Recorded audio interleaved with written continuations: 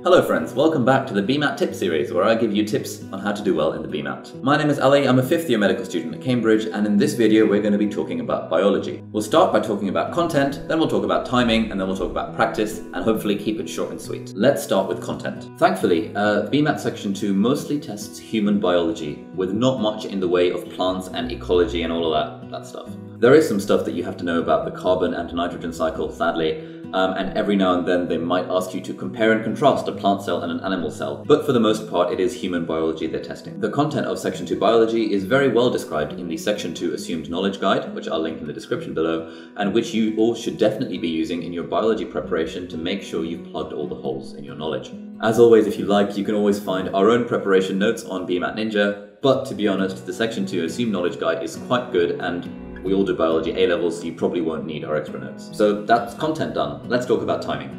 In Section 2, you've got 1 minute per question, which is really tight for timing. However, you should be aiming to do the biology questions in far less time than that. This is because the biology questions are generally factual recall based and don't involve any complicated calculations like the physics, chemistry, and the maths questions sometimes do. Like, can you recall that insulin is produced in the pancreas? Or can you remember which way blood flows around the chambers of the heart? That sort of thing. Quite a lot of these questions are doable in less than 30 seconds, which gives you more time to use on the other more complicated calculation-based questions. But having said that, we shouldn't be rushing through the biology questions.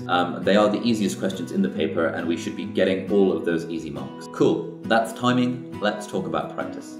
As always, you can practice loads and loads of past biology questions on BMAT Ninja completely free of charge, or if you don't like the idea of that, you can always print off the past papers since 2003 and just work through those. I wouldn't spend an inordinate amount of time practicing biology.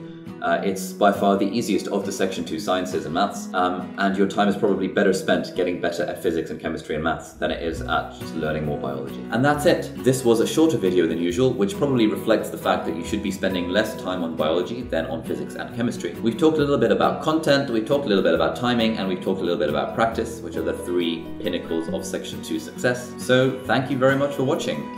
Please comment if you have any questions. Please give it a thumbs up if you liked the video, and please subscribe to the channel if you feel like it. Have a great day, and I will see you in the next BMAT tip video. Bye bye.